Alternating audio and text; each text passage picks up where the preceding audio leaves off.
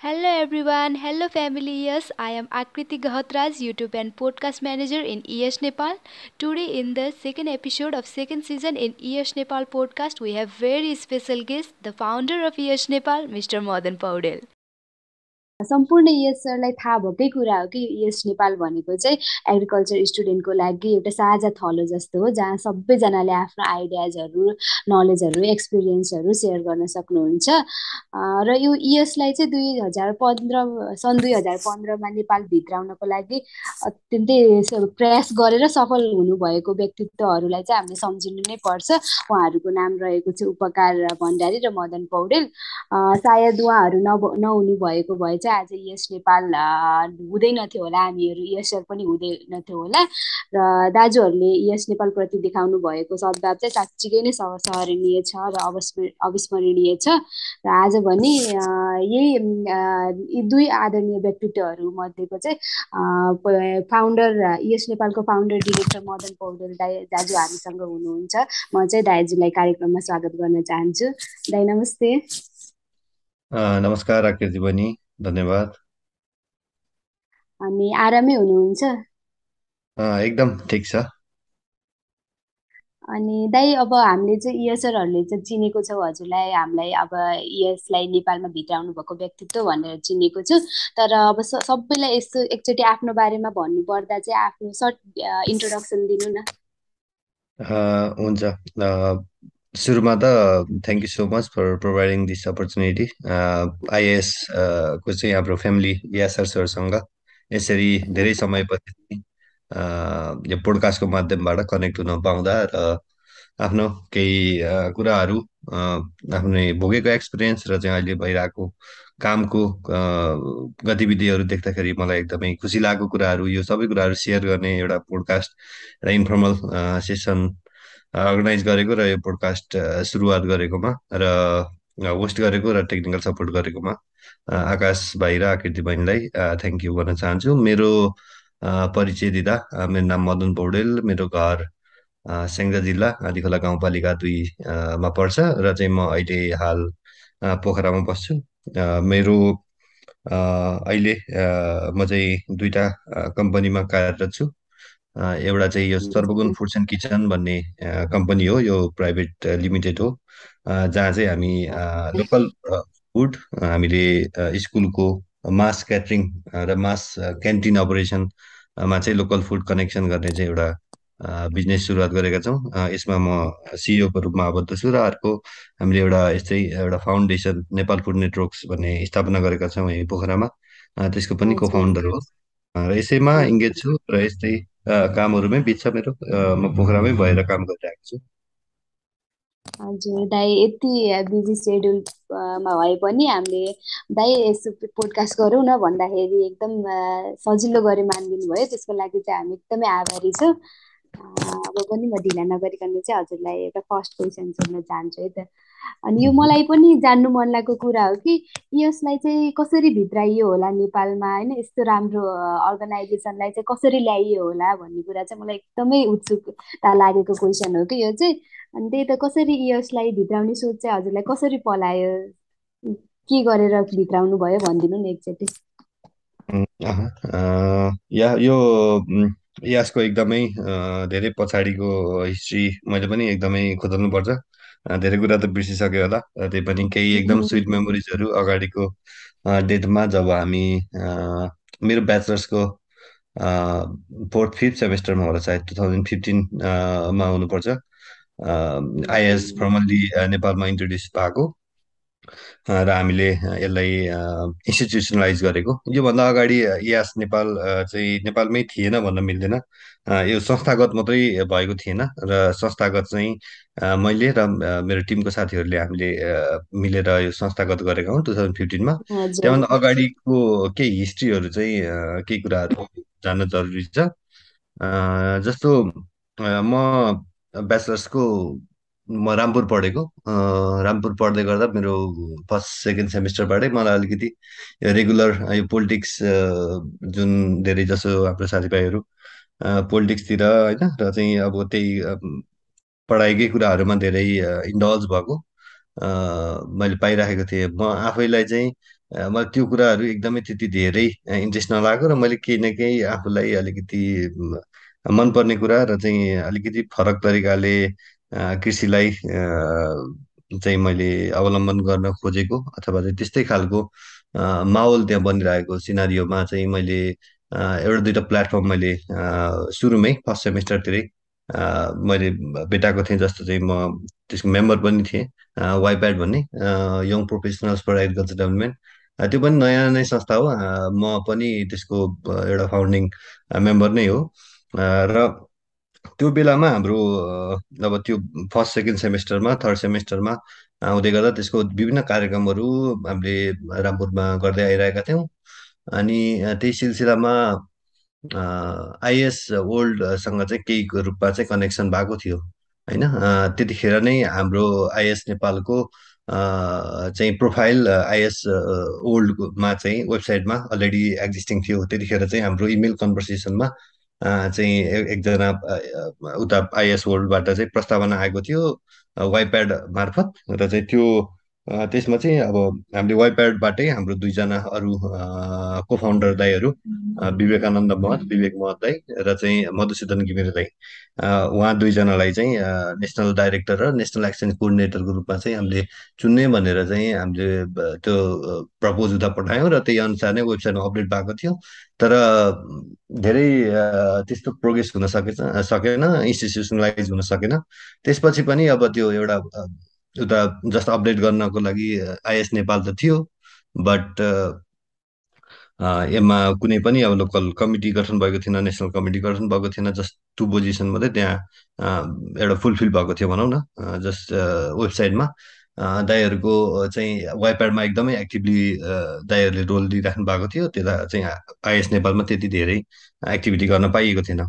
अनि त्यस लगत्तै चाहिँ दुई तिनवटा इभेन्टहरू जस्तो चाहिँ आइएसको वर्ल्ड कङ्ग्रेस भनेको त अब विश्वभरिबाट सबै मेम्बर कन्ट्रीहरूबाट आउने चाहिँ साथीभाइहरूको जमघट होइन, ठुलो जमघटमा चाहिँ एक्सचेन्ज प्रोग्रामहरू र चाहिँ यो आइएस चाहिँ वर्ल्ड कङ्ग्रेस, यो कङ्ग्रेसहरूमा चाहिँ यो 14मा हो सायद हाम्रो मेरै साथी उपकार भण्डारी चाहिँ इन्डोनेसिया जानुभएको थियो। उहाँले पनि अब यो आइएस नेपाललाई चाहिँ एउटा फुल क्यान्डिडेट चाहिँ पोजिसन चाहिन्छ भनेर उहाँले त्यहीँ भोटिङ अपिल गरेर त्यो चाहिँ भोटिङ पारित भएर फुल मेम्बर क्यान्डिडेट चाहिँ नेपाल भएको थियो होइन। त्यो भइसकेपछि चाहिँ त्यसपछि पनि प्रकाश पन्त भन्ने सिनियर दाई चाहिँ उता युरोपमा यस्तै प्रोग्राममा यसकै प्रोग्राममा जानुभएको थियो। विभिन्न त्यहाँको साथीभाइहरूसँग पनि भेटघाट भयो होइन।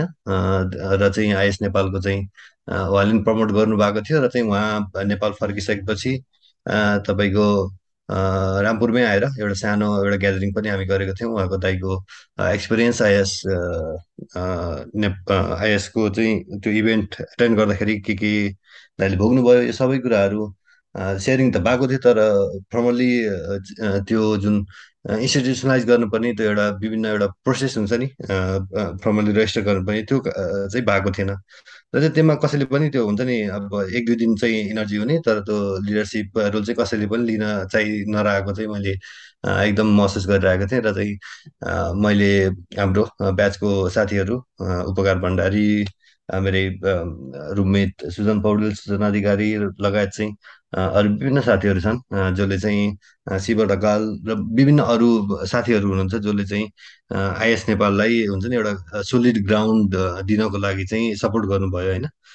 र चाहिँ ल यसलाई चाहिँ अगाडि लैजाउँ, यसरी प्रस्ताव गरौँ भनेर चाहिँ हामी फर्मल्ली नै हामी यसलाई सुरुवात गरौँ, एउटा च्याप्टर चाहिँ सुरु गरिहालौँ लोकल कमिटी रामपुरमा एएफयूमा सुरु गरिहालौँ भन्ने चाहिँ हामीले त्यो इनर्जी त्यो भाइब्सहरू एकदम मिलेको। त्यो हुँदाखेरि चाहिँ हामीले ठ्याक्क त्यो सबैको सिनर्जी मिल्यो र चाहिँ मैले त्यो लिडरसिप रोल पनि लिएँ। र चाहिँ त्यसरी चाहिँ हामीले इन्स्टिट्युसनलाइज गरियो र आइएस नेपाललाई फर्मल्ली रामपुरबाट फर्स्ट एलसीको रूपमा र नेसनल कमिटीबाट चाहिँ नेसनल डाइरेक्टरको रूपमा चाहिँ यसरी चाहिँ सुरुवात भएको आइएस नेपालको च्याप्टर।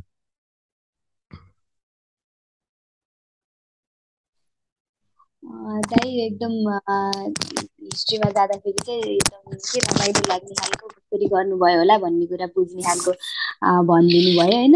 त्यसको लागि धन्यवाद। अब चाहिँ अब हजुरभन्दा पहिलाको व्यक्तित्वहरूले पनि यसलाई राम्रोसँग रजिस्टर नै गरेर चाहिँ चलाउन सक्नु भएन भन्नुभयो होइन। त्यसमा अब हजुरले हजुरले चाहिँ कस्तो कस्तो च्यालेन्जेसहरू फेस गर्नुभयो त यो यसलाई रजिस्टर नै गर्नुको लागि यसलाई हजुरको अब हजुरले कार्यकालमा चाहिँ कस्तो कस्तो खालको च्यालेन्जेसहरू फेस गर्नुभयो त्यो पनि भनिदिनु न। अब यो नयाँ संस्था, अब नयाँ परिवेश होइन हाम्रो, अब एउटा रामपुरको परिवेश चाहिँ त्यो नयाँ खालको केही गर्ने खालको वातावरण चाहिँ त्यति धेरै नभएको, धेरै चाहिँ पोलिटिक्सकै आलीमुहाली होइन। त्यो त्यति धेरै त्यस्तो खालको अलिकति प्लेटफर्महरूलाई त्यति ग्रोथ हुने खालको इन्भाइरोमेन्ट चाहिँ त्यहाँ थिएन, धेरै च्यालेन्जेसहरू थिए होइन। त्यसमा पनि अब इभेन्ट गर्नुमा आफैमा च्यालेन्ज, त्यसमा चाहिँ फन्ड जुटाउनुमा आफैमा च्यालेन्ज होइन। त्यो यो आइएएस फेरि नाम आफैमा आइएएस भएको र चाहिँ टियुएएफयुको द्वन्द्व त्यतिखेर पहिलेबाटै भइरहेको थियो होइन।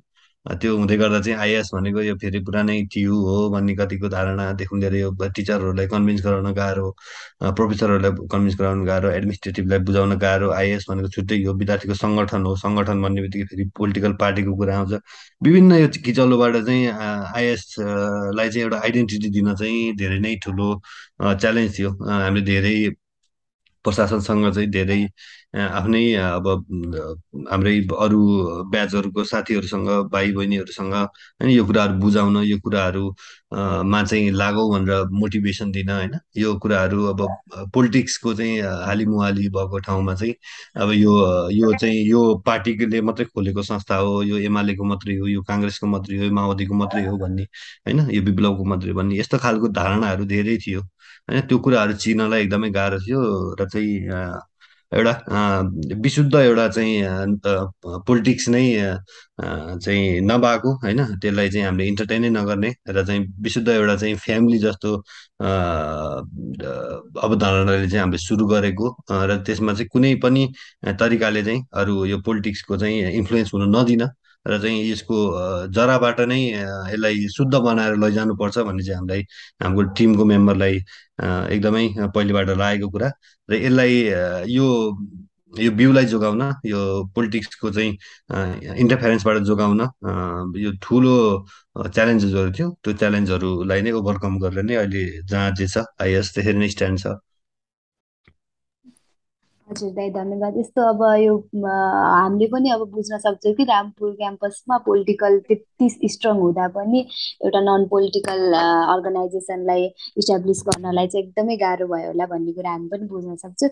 यति च्यालेन्जेसहरू फेस गरेर पनि होइन बचाउनु भएर माया गरेर बचाउनु भएको यो अर्गनाइजेसन चाहिँ अहिले 7 वर्षपछि हेर्दाखेरि चाहिँ कुन लेभलमा पुगे जस्तो लाग्छ? हजुरहरू सेटिस्फाई हुनुहुन्छ कि नै यो अर्गनाइजेसन प्रति त्यो पनि भनिदिनु। अनि सेटिस्फाई हुनुहुन्न भने पनि सुझावहरू पनि हाम्रो जेनेरेसनलाई दिनु न। मह्म। त्यही त अब यो 15बाट सुरु भएको कहानी चाहिँ अब यो 16-17 हुँदै अहिले 2022सम्म आइपुगेको छ होइन। लामो दौरान छ यसको, लामो धेरै आफ्नै स्ट्रगलका पाटाहरू छन्, आफ्नै चाहिँ सक्सेसका पाटाहरू छन्। यो सबै कुराहरू धेरै कुराहरू त मैले पनि एकदम क्लोजली अब्जर्भ गर्न पाएको छु। कति कुराहरू चाहिँ मैले पनि अब त्यो धेरै ग्यापहरू पनि फिल भएको जस्तो लाग्छ। 2015मा सुरु भएको एउटा एलसीबाट सुरु भएको मेरै कार्यकालको चाहिँ एन्डसम्म 6वटा एलसी बनाएर मैले ह्यान्डओभर गरेको हाम्रो टिमले, नेसनल कमिटीले। 6वटा लोकल कमिटी चाहिँ पहिलो वर्षमै हामीले 6 ठाउँमा आइएस नेपालको लोकल कमिटी विस्तार गर्नु नै एउटा ठुलो सक्सेस फ्याक्टर मैले त्यसलाई दिन्छु। त्यसले नै एउटा ठुलो रिपल इफेक्ट दिएको जस्तो लाग्छ। एउटा रामपुरको मात्रै यो संस्था होइन, यो सबै आइएएस भनेको एउटा एग्रिकल्चर रिलेटेड साइन्सलाई चाहिँ कनेक्ट गर्ने एउटा फ्यामिली जसले चाहिँ सबै मेम्बरको चाहिँ केयर गर्छ, एकाअर्कामा चाहिँ हुन्छ दुःख सुख चाहिँ सबै कुराहरू सेयर गर्छ र चाहिँ आफ्नै एउटा हुन्छ नि एउटा गोलमा, प्रोफेसनल गोलमा, एउटा चाहिँ करियर डेभलपमेन्टमा यो सबै स्टुडेन्ट चाहिँ एउटा नन प्रफिट, नन पोलिटिकल मोटिभले चाहिँ लागेर यत्रो अगाडि आउनु नै ठुलो कुरा हो। पहिले त एउटा माइन्डसेट नै चेन्ज गरेको जस्तो लाग्छ मलाई। त्यो नै ठुलो ठुलो फ्याक्टर हो। अब अहिलेको देशको चाहिँ एक्जिस्टिङ अहिले पोलिटिकल सिनारियो, अहिलेको चाहिँ एक्जिस्टिङ यो हाम्रो एजुकेसनको सिनारियो, यो सबै हेर्दाखेरि चाहिँ त्योभन्दा बाहिर उठेर एउटा चाहिँ हुन्छ नि third semester, fifth semester, seventh semester पढ्दै गरेको विद्यार्थी को चाहिँ भोइस कहाँसम्म पुग्दो रहेछ भन्ने कुराहरू आइएस एउटा प्लेटफर्मले एउटा सानो सपना, एउटा सानो बिउ रोपेको बिउले चाहिँ आज कति धेरै फुलहरू फुलेका छन् होइन। जस्तो चाहिँ एक दुईवटा इक्जाम्पल यहीँबाट आएको लिडरसिप जुन हाम्रो जेनेरेसनबाट अरू जुनियरहरूमा ट्रान्सफर हुँदै गयो, त्यो जेनेरेसनले चाहिँ अहिले आजकै दिनमा चाहिँ अहिले यही समयमा कन्फरेन्स अफ पार्टिज उहाँ इजिप्टमा चाहिँ यो क्लाइमेट चेन्जको चाहिँ कन्फरेन्समा चाहिँ आइएस नेपालको प्रतिनिधित्व गर्दैछ, आइएस वर्ल्डको प्रतिनिधित्व गर्दैछ। त्योभन्दा ठुलो गौरव त के हुन्छ होइन। यस्तो सक्सेसहरू चाहिँ आइएस ले चाहिँ दिएको छ होइन। वेदर द्याट इज होइन बाहिरको स्टुडेन्टहरू नेपालमा आएर एक्सचेन्ज प्रोग्राममा चाहिँ पार्टिसिपेट होस्, अथवा चाहिँ ग्लोबल प्रोजेक्टहरू चाहिँ नेपालको भिलेज भिलेजमा गएर होइन किसानहरूलाई ट्रेनिङ दिनुहोस्, अथवा त्यही पढेको कुराहरू पनि कसरी चाहिँ यसलाई अझै प्रभावकारी, कसरी अझै यसलाई मोर इन्क्लुसिभ, मोर हुन्छ नि एकदम प्र्याक्टिकल नलेज कसरी ग्यादर गर्न सकिन्छ, कसरी हाम्रो मेम्बरहरूको स्किल डेभलप गर्न सकिन्छ, कसरी हाम्रो चाहिँ मेम्बरहरूलाई मोर मोटिभेटेड र मोर प्यासनेट एग्रिकल्चरमा बनाउन सकिन्छ भन्ने कुराहरूमा जुन टिम वर्क एउटा बिल्ड भएको छ, एउटा टिम स्पिरिट जुन बिल्ड भएको छ, त्यो नै सबभन्दा ठुलो सक्सेस हो होइन। यो हुन त यो मासमा चाहिँ सधैँ एप्रिसिएसन गर्नु रे, अब यो पर्सनल हुँदा चाहिँ क्रिटिसिजम गर्नु रे होइन। मसँग चाहिँ त्यो धेरै क्रिटिसिजम त छैन होइन। भए पनि त्यो कुनै टाइममा त्यो सर्टेन मिस्टेक्सहरू हो, त्यो सानो फ्याक्टर मात्रै हो, तर त्यही मिस्टेक्सको लर्निङले नै आज जे छ होइन त्यो आइएस यसरी नै चाहिँ अगाडि बढेको छ। र म आइएम रियली ह्याप्पी र really proud of what you guys are doing. र जसरी आइएस नेपालले जुन प्रतिनिधित्व नेपालमा मात्रै होइन कि अन्तर्राष्ट्रिय लेभलसम्म पनि त्यो भोइस चाहिँ एउटा नेपाली युथको र Nepali agriculture related science सेक्टरको voice यो not only in Nepal, not only in क्याम्पसको एउटा सानो ढोकामा होइन कि यो ग्लोबल एउटा प्लेटफर्ममा ग्लोबल एउटा भोइसको रूपमा आएको छ, त्यो नै ठुलो कुरा हो। र म एकदम खुसी छु यसमा। म चाहिँ यही कुरालाई चाहिँ जोड्न चाहन्थेँ, जस्तै कि रवि राउत दाई, विमल कोइराला दाजुले चाहिँ अहिले इजिप्टमा क्लाइमेट चेन्जको इस्युलाई लिएर यस नेपाल यस वर्ल्डलाई नै रिप्रेजेन्ट गरेर जाँदै हुनुहुन्छ। अब यस्तो यो चाहिँ सबै हामी सम्पूर्ण यसहरूको लागि चाहिँ एउटा प्राउड मोमेन्ट हो कि अब यसरी मैले आफूले पनि निहाल्दाखेरि चाहिँ अब एउटा इएसआर र नन इएसआरको भिन्नता निहाल्दाखेरि चाहिँ इएसआरहरू एकदम मोर प्यासनेट, इन्थुजियास्टिक, अनि फेरि एकदम ग्रुपमा काम गर्न सक्ने खालको जस्तो देखेँ कि। अनि दाजुले चाहिँ यो कुरामा चाहिँ आफूले भोगेको अनुसार हेर्दाखेरि के कस्तो कसरी यसले चाहिँ हेल्प गर्दो रहेछ भन्ने कुरा बुझ्नुहुन्छ। त्यही त एकदमै यो सबै कुरा भनेको पहिले मोटिभेसनबाटै सुरु हुन्छ होइन। त्यो हाम्रो अहिलेको पढाउने ठाउँ जहाँ चाहिँ हामीले एउटा शिक्षा ग्रहण गर्न गएको विश्वविद्यालय क्याम्पसहरूमा चाहिँ त्यो खालको कुनै पनि फ्याक्टरले त्यहाँ मोटिभेसन दिने फ्याक्टर चाहिँ खासै देखिन्न। केही फ्याक्टरहरू छन् भने त्यो केही कुराहरू एक्स्ट्रा करिकुलर नै हुन्छ होइन। त्यहाँको माहौल नै कस्तो बनेको हुन्छ नि, कि त फुटबलतिर चाहिँ प्यासनेट हुन्छ, कि त चाहिँ उही क्रिकेटतिर प्यासनेट हुन्छ, कि चाहिँ अरू गीत सङ्गीत, अरू चाहिँ हुन्छ नि साहित्य समाज, यस्तो कुराहरूमा चाहिँ मोर चाहिँ मोटिभेटेड हुन्छ होइन धेरै विद्यार्थीहरू। त्यो चाहिँ किन आएको भने त्यो हाम्रो एजुकेसनमै त्यो खालको मोटिभेसन चाहिँ छैन। त्यो टिचिङ लर्निङ मेथोडोलोजीमै फल्टहरू छ, र चाहिँ धेरै त्यहाँको चाहिँ हुन्छ नि त्यहाँको विभिन्न सिनारीहरूले चाहिँ त्यो अरू त्यो एजुकेसनलाई चाहिँ मोर फोकस गरेको छैन। तर त्यो भन्दै गर्दा एजुकेसनलाई नेग्लेक्ट पनि त गर्न मिल्दैन। त्यो एजुकेसन पनि त एकदम इम्पोर्टेन्ट हो, तर त्यो मेथोडोलोजी पो रङ भयो। तर त्यसलाई चाहिँ अल्टरनेटिभ तरिकाले कसरी हामीले सिक्न सकिन्छ त होइन। त्यो एउटा क्युरियोसिटी त सबै स्टुडेन्टसँग चाहिँ भइ नै हाल्छ कि त्यो क्युरियोसिटीबाटै आउने मोटिभेसन हो होइन। ओहो यस्तो साथी इयासमा लगाएको त उसले चाहिँ अहिले चाहिँ यो प्रोग्रामहरू गरिरहेको छ, आकृतिकै साथीहरू होला ओहो आकृतिको चाहिँ पोडकास्ट कति राम्रो भनेर चाहिँ धेरैजनाको कमेन्ट पनि आउला होइन। यो सबै भन्नुको तात्पर्य चाहिँ यही क्युरियोसिटीबाटै जन्मिने कुराहरू होइन। त्यो क्युरियोसिटीबाटै मोटिभेसन हुने हो। र यो मोटिभेसन चाहिँ इतिहासमा चाहिँ एउटा प्लेटफर्म जुन मेम्बरले पाउँछ नि त्यो चाहिँ एकदम इमेन्स छ कि त्यसको चाहिँ कुनै होराइजनै छैन। उनलाई कसैले रोक्नै सक्दैन कि होइन त चाहिँ मेम्बर नै बस त मेम्बर नै हुनपर्छ त यहाँभन्दा माथि बढ्नै पाउनुहोस् भन्ने चाहिँ कुनै रोकटोक नै छैन होइन। त्यो एउटा ओपन एउटा लिडरसिप ओपन चाहिँ एउटा प्लेटफर्म भएको जहाँ चाहिँ आफ्नो स्किल आफ्नो चाहिँ हुन्छ नि एउटा दक्षता चाहिँ देखाउन सक्ने र चाहिँ कन्ट्रिब्युट गर्न सक्ने टुवार्ड्स यास इटसेल्फ टुवार्ड्स हिज सोसाइटी टुवार्ड्स होइन इन्भाइरोमेन्ट टुवार्ड्स चाहिँ कलेज अथवा टुवार्ड्स एनिथिङ होइन द्याट दे विस्पर त्यो एउटा प्लेटफर्म चाहिँ इयास हो। त्यो इयासलाई त्यसरी चाहिँ हामीले जन्माएको हो। इयास ग्लोबल्ली पनि त्यस्तै नै छ। यो चाहिँ आइडियाज नलेज एक्सपिरियन्सको चाहिँ एउटा सङ्गम स्थल हो जहाँ चाहिँ सबै ले एकअर्कालाई सम्मान राख्छ होइन एकअर्कालाई चाहिँ रेस्पेक्ट गर्छ एकअर्कालाई सपोर्ट गर्छ लभ केयर गर्छ सबैजनालाई एउटा फ्यामिलीको रूपमा चाहिँ आएको एउटा फिलिङ भएको कारणले यो कुराले नै फरक पार्ने हो। त्यसले नै हुन्छ नि ओहो मसँग त यत्रो सबैजनाको सपोर्ट छ यति सबैजना हामी सँगै छौँ होइन यतिजना मलाई केही एउटा सानो हेल्प चाहियो भने मैले मेरै साथीहरू फेलो साथीहरू मेरो यति रामपुरको छ भने लमजुङसँग आक्स गर्न सक्यो धरानसँग आक्स गर्न सक्यो होइन। मेरो त रामपुरमा मात्रै मेरो साथीहरू सीमित छैन मेरो त देशभरि नै मेरो साथीहरू चाहिँ फिजारिएको छ होइन। They can ask for anything होइन any help any project that they can brain Sturm together होइन। यो खालको ओपन प्लेटफर्म ओपननेस भएको कारणले नै त्यो मोटिभेसन आउने हो र त्यसले नै एउटा लिडरसिप चाहिँ जन्माउँछ होइन। त्यो लिडरसिप स्किल चाहिँ सबैको डेभलप गर्नु चाहिँ हिडन रिजन चाहिँ मलाई त्यो जस्तो लाग्छ र त्यसले नै मेम्बरहरूलाई मोर प्यासनेट मोर यसमा कन्ट्रिब्युट गर्न सक्ने आफूलाई पनि पर्सनल प्रोफेसनल लाइफ स्किलहरूमा सपोर्ट गर्ने प्लेटफर्मको रूपमा चाहिँ डेभलप भएको हो। यसरी नै अगाडि बढिरहेको छ जस्तो लाग्छ मलाई।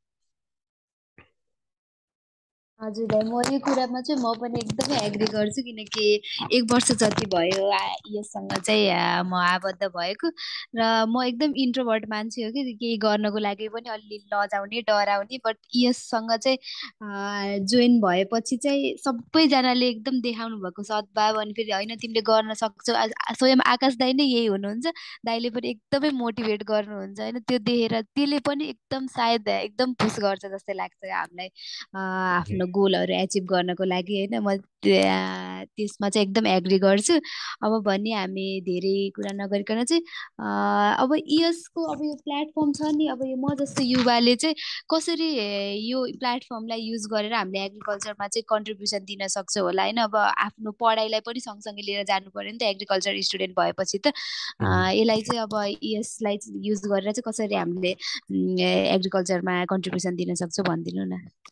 उम्, यो यसले चाहिँ एकदमै धेरै कन्ट्रिब्युट गर्न सक्छ। यो फुल पोटेन्सियलमा त अझै पनि पुगेको छैन होइन। जुन एउटा स्टुडेन्टले पनि यति ठुलो काम पनि गर्न सक्छ भन्ने देखाउन पनि पर्ने छ होइन। त्यो अहिलेको निड पनि त्यही नै छ। हाम्रो अहिलेको एजुकेसन सिस्टमले चाहिँ त्यो कुराहरू कहीँ पनि पुर्याउँदैन। एउटा यति ठुलो ग्याप छ कि त्यो एकदमै ठुलो भ्रम पनि छ फेरि पढ्ने विद्यार्थीहरूमा। जुन किताबी नलेजले चाहिँ पढेको होइन एकदम ट्यालेन्टेड भनिएको चाहिँ जुन ग्रेजुएटहरू मार्केटमा आउनुहुन्छ र चाहिँ मार्केटको निड मार्केटको चाहिँ जुन मार्केटले मागिरहेको दक्षता छ र त्यो जुन युनिभर्सिटीले प्रडक्सन गरिरहेको चाहिँ दक्ष चाहिँ ग्रेजुएटहरू छ त्यसमा ठुलो खाडल छ होइन। त्यो खाडल यति ठुलो छ कि त्यो कुन दिन चाहिँ विस्फोटै हुने अवस्थामा छ होइन। त्यही माथि एकदम मसरुमिङ कलेजहरू होइन यति धेरै विद्यार्थीहरू छन् अहिले एग्रिकल्चरकै। यो अब मार्केटमा यति धेरै चाहिँ स्टुडेन्टहरू एग्रिकल्चरको चाहिने हो कि होइन त्यो पनि आफैमा डाउट छ। एग्रिकल्चर कन्ट्री हो नेपाल, होइन, धेरै ठुलो जिडिपीमा कन्ट्रिब्युट गर्छ। तर त्यो एग्रिकल्चर ग्रेजुएटहरूलाई कहाँ कसरी चाहिँ हुन्छ नि कुन करियरमा सेटल गराउने, सबै यो बाहिरै पठाउनको लागि उत्पादन गरिएको चाहिँ ग्रेजुएटहरू, जस्तो चाहिँ सिनारीहरू हामीले पछिल्लो ट्रेन्डहरू हेर्दा पनि अहिलेसम्मकै नेपालमा रिटेन्सन हुने चाहिँ धेरै नै कम छन्, होइन। त्यो पनि कममा पनि धेरै कम चाहिँ आफ्नै उद्यममा छन्, होइन। धेरै जसो सरकारी नोकरीमा छन्, धेरै थोरै चाहिँ प्राइभेट सेक्टरमा छन्, र धेरै जसो चाहिँ बाहिर नै पठाउने छ, होइन। यो आइएस प्लेटफर्मलाई चाहिँ कसरी चाहिँ हेर्न सकिन्छ भने, एउटा त यसले कनेक्सन गराउँछ, होइन। जुन कनेक्सन कस्तो गराउँछ भने ग्लोबल कुराहरूमा धेरै चासो चाहिँ हुन्छ नि, जति क्युरियोसिटी बढ्दै गयो त्यति चाहिँ ग्लोबल कुराहरूमा चाहिँ चासो बढ्दै जान्छ। र त्यो चासोहरू चाहिँ इयासको मेम्बरहरू, इयासको कन्फरेन्सहरू, इयासको पार्टनरहरूको चाहिँ अरू इभेन्टहरू, यो सबै कुराहरूको चाहिँ हुन्छ नि इन्फर्मेसन नलेज, होइन, त्यो कुराहरू ग्यादर गर्दै जाँदाखेरि चाहिँ त्यो ग्लोबल एउटा होलिस्टिक माइन्डसेट चाहिँ विकास भएको हुन्छ। जुन चाहिँ आइएसमा लाग्नु भएको छ, आइएसको चाहिँ प्रोग्रामहरू, इभेन्टहरू र आइएस को सबै एक्टिभिटीहरूलाई फलो गर्नुहुन्छ, होइन। त्यो एउटा ग्लोबल माइन्डसेट चाहिँ डेभलप हुन्छ, जसले गर्दा चाहिँ अझै यसमा काम गरौँ भन्ने चाहिँ लाग्छ, होइन। तर त्यो एक्ट गर्नलाई, यतिकै ग्लोबलमा एक्ट गर्नलाई त्यति रेडिनेस भइसक्यो हुन्न। त्यो भनेको गर्नु आफूले खासमा चाहिँ एक्ट चाहिँ लोकल्ली नै गर्नुपर्छ, होइन। त्यो एउटा ग्लोबल पर्सपेक्टिभ चाहिँ आउँछ, जसले गर्दा चाहिँ प्रत्येक मेम्बरहरूले लोकल्ली नै अब सानो एक्टिभिटी किन, एउटा किसानको चाहिँ रोगकिराको समाधान किन नहोस्, एउटा सानो एउटा भर्मी कम्पोस्टको ट्रेनिङ किन नहोस्, अथवा चाहिँ एउटा सानो चाहिँ फेस्टिभल सेलिब्रेसन गर्ने कुरा किन नहोस्, होइन। यो सबै कुराहरूलाई एउटा कनेक्सन बनाउन चाहिँ सपोर्ट गर्छ इयासले। र चाहिँ अब कन्ट्रिब्युसन त इयासको मेम्बरहरूले एग्रिकल्चर सेक्टरमा नेपालमा गर्न सक्ने पोसिबिलिटी त एकदमै इमेज छ। यो कुराहरू त मैले 1 घन्टा पनि भनेर पनि म छिटाउन सक्दिनँ होला, होइन। मैले देखेको पोसिबिलिटिजहरू अब अहिलेको रामपुरको अथवा चाहिँ रामपुर लगायत अरू चाहिँ कलेजहरूको जति करिकुलम छ, यो सबै चाहिँ पुरानो आउटडेटेड ऊ मात्रै छ। र यो कुराहरूलाई जब आइएसले बुझेर हुन्छ नि यो किताबभन्दा चाहिँ बाहिर जब एक्सप्लोर गर्न खोज्छ, त्यसले चाहिँ धेरै स्ट्रङ बनाउँछ। त्यो स्ट्रङ भनेको चाहिँ हाम्रो इन्डिजिनियस नलेज, हाम्रो चाहिँ किसानहरूको चाहिँ पहिलेबाटै डेभलप भएको, होइन, एउटा ट्रेडिसनल चाहिँ नलेजको स्किल सेटहरूको, होइन, त्यो कुराहरू खोजी गरेर त्यसलाई डकुमेन्ट गरेर त्यो कुराहरू सोकेस गरेर, होइन, त्यो कुराहरू चाहिँ प्रेजेन्ट गरेर, होइन, यसलाई चाहिँ अब बेस्ट प्र्याक्टिसेसहरूलाई अझै बढावा दिएर, होइन, ओहो यस्तो गरेर त यहाँ यसरी भइरहेछ है भनेर पनि सोकेस गरेर पनि आइएसको आफ्नो ठुलो नेटवर्क छ, विभिन्न ठाउँमा सर्कुलेट हुन्छ। त्यही कुराले नै ठुलो इम्प्याक्ट बनाउने हो। सानो सानो कुराले नै, सानो एउटा एक्टिभिटीले नै हुन्छ नि त्यो एक्टिभिटीले नै इम्प्याक्ट चाहिँ रिपल आउट गर्छ, होइन। त्यो मोर ब्रोडकास्ट हुन्छ, धेरैजना मान्छेसँग पुग्छ, होइन। यसरी नै क्रिएट गर्न सकिन्छ। अरू धेरै इम्प्याक्टहरू पनि, जस्तो चाहिँ जति अहिले नेसनल इस्युजहरू छन् एग्रिकल्चरको, होइन, त्यो कुराहरूमा पनि इयासको प्रतिनिधित्व, होइन, एउटा युथको भोइस एकदम नेसेसरी छ। धेरै जसो ठाउँमा एग्रिकल्चरको भोइस चाहिँ पुगेको हुँदैन, होइन। त्यो भोइस चाहिँ एउटा बुलन्द, एउटा संस्थागत, एउटा चाहिँ एउटा सोलिड तरिकाले आउनु, र चाहिँ त्यसले चाहिँ हुन्छ नि देशको पोलिसीमा, देशको चाहिँ बन्ने विभिन्न तौर तरिकाको कार्यक्रमहरू, होइन, एउटा प्लानिङको कुराहरूमा पनि आइएस को चाहिँ as a youth in agriculture, as a यो कुराको एजेन्डा चाहिँ पुस गर्न सक्छ इयासले।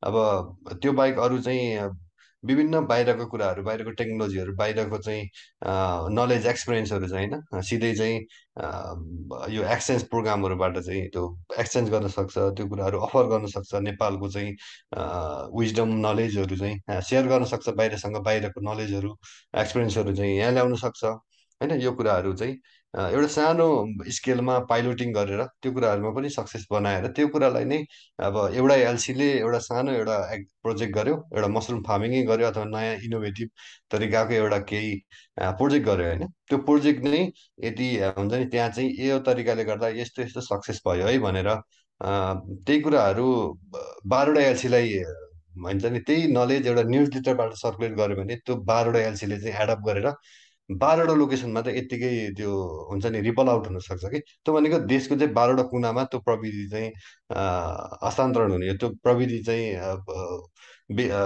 सेयर हुने होइन किसानहरू मार्फत अथवा चाहिँ अरू विभिन्न कृषिमा लागेका अरू सेलहरू मार्फत यसरी चाहिँ विभिन्न तरिकाले चाहिँ इआसको मेम्बरको चाहिँ कन्ट्रिब्युसन छ एग्रिकल्चरको डेभलपमेन्टमा र यो कुराहरू केही तरिकाले भइरहेको छ र यो यही कुराहरूलाई अझै बढावा दिनुपर्छ भन्ने चाहिँ मेरो कुरा हो। त्यही त यो अब इयर्सले गरेको दिएको एउटा कनेक्सन होइन एउटा ग्लोबल नलेज सेयर गर्ने प्लेटफर्म चाहिँ पक्कै पनि सबै एग्रिकल्चर स्टुडेन्टलाई चाहिँ युज गर्नुपर्छ जस्तो लाग्छ। अब एग्रिकल्चर स्टुडेन्टहरूले चाहिँ अब एकै ठाउँ मात्र बसेर मैले आफ्नो नलेजलाई मात्र राखिरहन्छु भनेर पनि हुँदैन, यो नलेज सेयर गर्नुपर्ने प्र्याक्टिकल्ली एप्लाई गर्नुपर्ने कुरा हो यो चाहिँ। अनि यसले चाहिँ प्लेटफर्म दिएको कुरा चाहिँ हामी सबैजनाले चाहिँ महसुस गरेको छौँ। अब भने हामी चाहिँ आफ्नो पोडकास्टको चाहिँ लास्टतिर आएको छौँ होइन। दाइले चाहिँ अबको इयर्सलाई चाहिँ 5 वर्षमा चाहिँ अब इयर्स चाहिँ कस्तो भइदियो हुन्थ्यो भन्ने चाहनुहुन्छ भन्ने कुरा नि अलिकति सेयर गरिदिनु न। त्यही त अब एकदम सोच चाहिँ ठुलै राख्नुपर्छ एकदम एकदम होप ड्रिम एसपिरेसनहरू एकदमै उचाइमा पुग्नु जरुरी छ होइन। यो सानो सोच एउटा एउटा होला एउटा रामपुरको एउटा कोठामा चाहिँ यो बिउ रोपिएको होला तर यसले चाहिँ हुन्छ नि जुन इम्प्याक्ट जुन चाहिँ स्केलमा मेम्बरहरूलाई चाहिँ कनेक्ट गराएर यसले गर्न सक्ने इम्प्याक्ट भनेको इमेन्स छ। यसमा चाहिँ कुनै दुविधै छैन र अहिले नै यो कुराहरू प्रुभ भइसकेका छ कति कुराहरू र यसलाई चाहिँ मैले अब 5 वर्षमा हेर्दाखेरि मैले यसलाई चाहिँ एकदमै ठुलो एउटा हुन्छ नि भिजनरी लिडरहरू जन्माउने एउटा थलो चाहिँ म देख्छु जो चाहिँ एउटा एग्रिकल्चर सेक्टरमा नट ओन्ली एग्रिकल्चर एग्रिकल्चरसँग धेरै कुराहरू सम्बन्धित छन् होइन। न्युट्रिसन कुरा सम्बन्धित छ, लाइभलीहुड सम्बन्धित छ होइन, इन्भाइरोमेन्ट सम्बन्धित छ र चाहिँ अरू विभिन्न कुराहरू सम्बन्धित छन्। यो सबै कुराहरूको होलिस्टिक अन्डरस्ट्यान्डिङ गर्ने चाहिँ एउटा लिडरहरू चाहिँ जन्माउने लिडरहरूलाई चाहिँ ग्रुम गर्ने लिडरहरूलाई को हुन्छ नि एउटा एउटा साँच्चीकै टेस्टिङ गर्ने होइन लिडरसिपको स्किलको टेस्टिङ गर्ने लिडरसिप आफूमा तिखारिएर आउने होइन एउटा खरो चाहिँ लिडरहरू जन्माउने थलोको रूपमा चाहिँ मैले देख्छु होइन। यो कुराहरूले नै अब जुनसुकै सेक्टरमा जाओस् यासको एउटा हुन्छ नि जुन लिडरसिप इतिहासबाट जन्मेको हुन्छ त्यो कुराहरू अरू जुनसुकै सेक्टरमा जाओस् कहीँ पनि त्यसले फेल खानु चाहिँ कमै पर्छ होइन। त्यो कुराहरू उसको बोली बिग्छ, उसको चाहिँ आवाज बिग्छ, उसको चाहिँ त्यहाँ गर्न सक्ने इम्प्याक्ट उसको चाहिँ हुन्छ नि उसले धेरै कुराहरू आइएस छोडिसकेपछि अरू जुनसुकै जागिर पेसामा जुनसुकै लाउँदाखेरि आफ्नो व्यवसाय गर्दा पनि उसले त्यो कुराहरू चाहिँ क्यारी अन गर्छ। त्यो नै मेरो एकदम जेनरल ओभरभ्यू हो।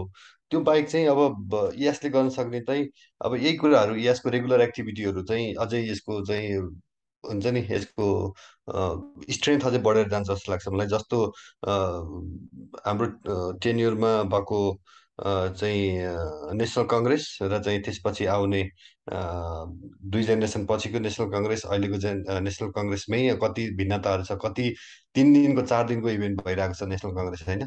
त्यो आफैमा एकदम ठुलो सेलिब्रेसन त्यो आफैमा त्यहाँ हुन्छ नि देशभरिको चाहिँ विभिन्न ठाउँबाट आएको पढेका चाहिँ विद्यार्थीहरूको सङ्गम हुने ठाउँ हो। त्यहीँ चाहिँ कति धेरै फ्युजनहरू छ होइन। र यस्तै कुराहरू जस्तो एपिडिएम अर्गनाइज गर्ने कुराहरू होइन विभिन्न चाहिँ वर्ल्ड कङ्ग्रेसै किन अर्गनाइज नगर्ने होइन। विदिन 5 इयर्स वर्ल्ड कङ्ग्रेस नेपालले अर्गनाइज गर्न सक्छ। वर्ल्ड कङ्ग्रेसमा चाहिँ 100जना 200जना चाहिँ विदेशीहरू आउँछन् त्यसले नै कति कुराहरू कन्ट्रिब्युट गर्छ इकोनोमीलाई होइन।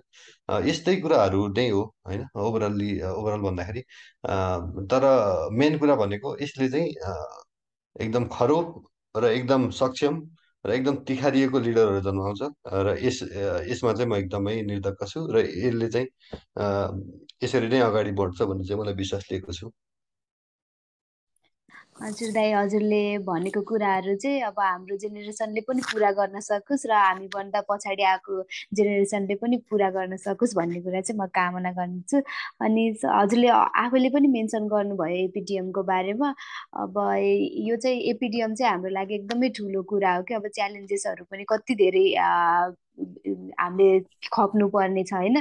त्यसको लागि चाहिँ के सजेसन दिन सक्नुहुन्छ कि हामीले कसरी गर्दाखेरि चाहिँ यो एपिडिएमलाई चाहिँ हामीले बेस्ट गराउन सकौँला, नेपाललाई चाहिँ यति राम्रोसँग रिप्रेजेन्ट गर्न सकौँला भन्ने चाहिँ एउटा सजेसन दिनु न। हुन्छ एकदमै यसमा चाहिँ एकदमै मलाई एउटा स्टोरी सुनाउनु मन लाग्यो। फर्स्ट एपिडिएम चाहिँ आइएस एसिया पेसिफिकको अर्गनाइज चाहिँ म यो ऊ कमिटीमा हुँदा थिएँ, के भन्छ वर्ल्ड कमिटीमा।